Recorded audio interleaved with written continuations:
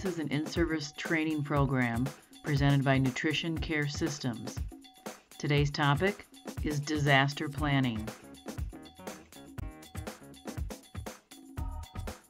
Upon completing this in-service, you will be able to know the definition of a disaster, understand the food safety concerns of the refrigerator, freezer during a disaster, identify foods to include in a disaster menu, and then understand the importance of water requirements during a disaster. Let's begin by talking about the definition of a disaster. Disaster is really any disruption of service that can occur during, for example, a blizzard. The food trucks would have a difficulty delivering food. Employees have very difficult time getting to work, so that's definitely a disaster. Another example would be flood, tornado, power outage, hurricane, rolling blackout, kitchen fire, or a refrigerator or freezer breakdown. If your refrigerator or freezer breaks down, you have to have a backup plan as to how are you going to keep that food safe. So these problems can jeopardize the overall safety of the food supply, and that's why we need to have disaster planning in place. How do you plan for a disaster? Disasters and emergencies can happen anytime and anywhere, so planning is key. Planning involves identifying the chain of command at your facility, who is in charge of what. Indicate who will implement the emergency preparedness plan, who's going to take charge. And then provide written descriptions for routine tasks, who's going to be doing all the different tasks that need to be done during a disaster.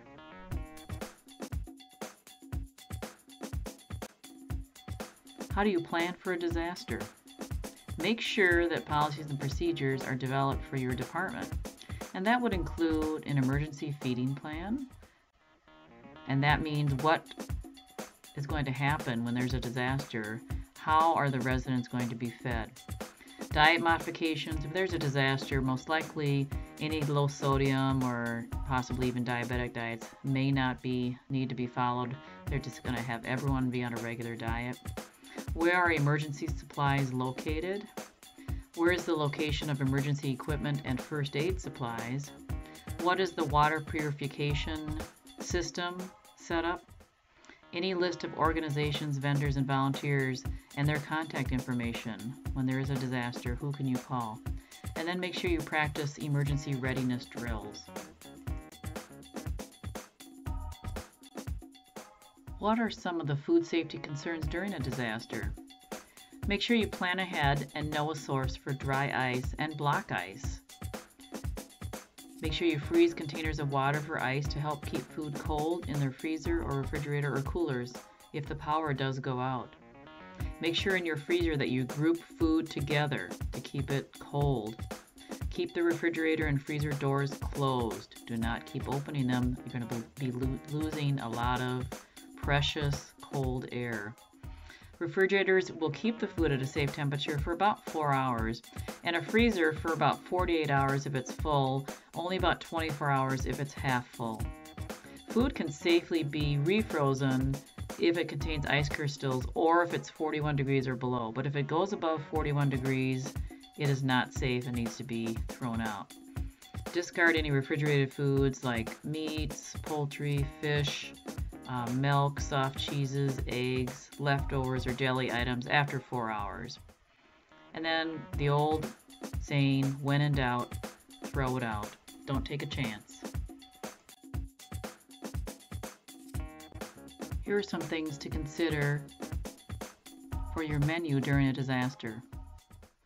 Make sure you simplify the diets during a disaster. There's no need to worry about low sodium, low cholesterol, even diabetic diets during a disaster. We just want to feed people and just feed people general regular diets. Make sure you use primarily shelf-stable products. That's going to be the safest. Commercially canned food can be served directly out of the can without warming. If that's the only way that you can serve the food, that's acceptable. Make sure you maintain staples for a minimum of 7 days, perishables for 2 days. And then don't forget an inventory of paper products, supplies, and waters that would last 3 to 7 days.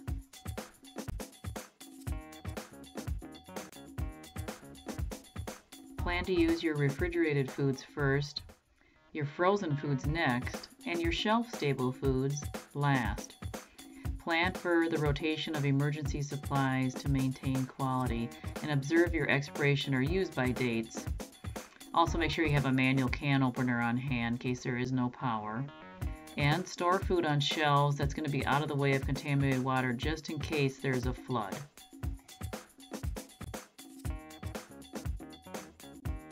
Let's talk about water requirements in case of loss of utilities. The Dietary Department needs to maintain an adequate supply of water for cooking, cleaning, drinking, and food preparation. You need to have a minimum of 3 days of water available at all times, and really 7 days is recommended. And also remember, a normal, healthy person needs to drink at least 2 quarts of water each day.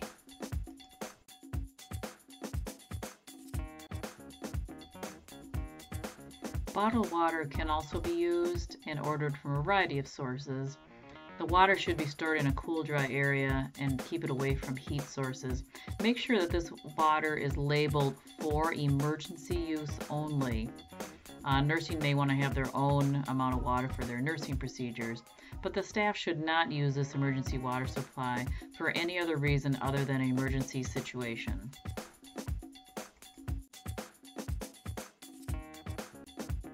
Let's take a short quiz to find out what you learned from this in-service program on disaster planning.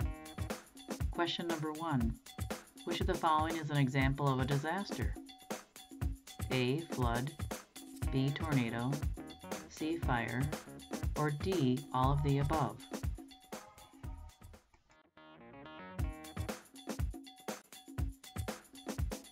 Did you get the right answer? The answer is D. All of the above. Floods, tornadoes, and fire are all considered a disaster.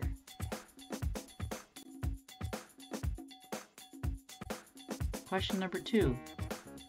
Food can safely be refrozen if the temperature is at blank or below. A. 65 degrees Fahrenheit, B. 45 degrees Fahrenheit, C. 41 degrees Fahrenheit, or D. 32 degrees Fahrenheit?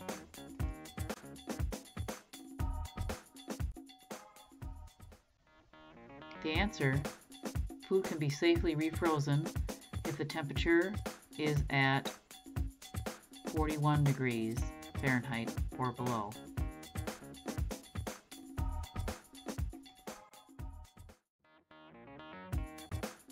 Question number 3. In order to plan the menu for a disaster, you must keep a minimum supply of staples for how many days? A. 3, B. 10, C. 21, or D. 7?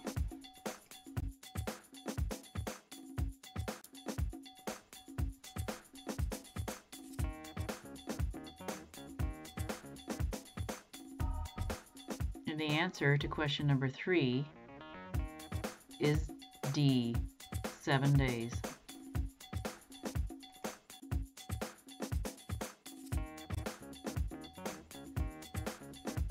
Question number 4 is a true or false question. When in doubt, throw it out. The answer is true. If you have any doubt whether the food is safe, do not take any chances, just throw it out. Last question, true or false? A normal, healthy person needs 1 quart of water each day. The answer is false. A normal, healthy person needs at least 2 quarts of water each day. For your participation in today's program, our goal is for you to use this information in your daily work. We hope you are well served today and every day.